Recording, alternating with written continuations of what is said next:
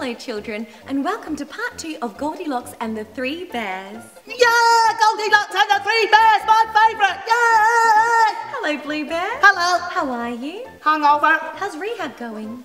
Not well. Oh dear. Shall we continue with the story? Oh, yeah. Well, the bears went for a walk, leaving Goldilocks running amok. And guess what the bears came home to? Oh, got it.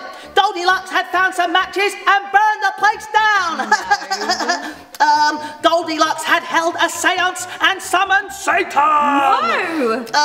Goldilocks had found a male escort so she could... Blue Bear, no, it didn't quite go like that. But they did find the porridge eaten, broken chairs, messy beds, and Goldilocks in Baby Bear's bed. That bitch! Well, they were very angry with little Goldilocks. So do you know what they did to her?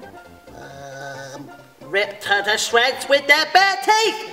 Ow! No, they told her it was a very naughty thing to do. What? But they let her off with a stern warning. Aww. And they all lived happily ever after.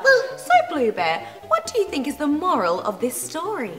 Don't let blonde girls into your houses, because they're all witches and should be burned at the stake. Burn the witch, burn the witch, burn the witch, burn the witch. I'm gonna go now.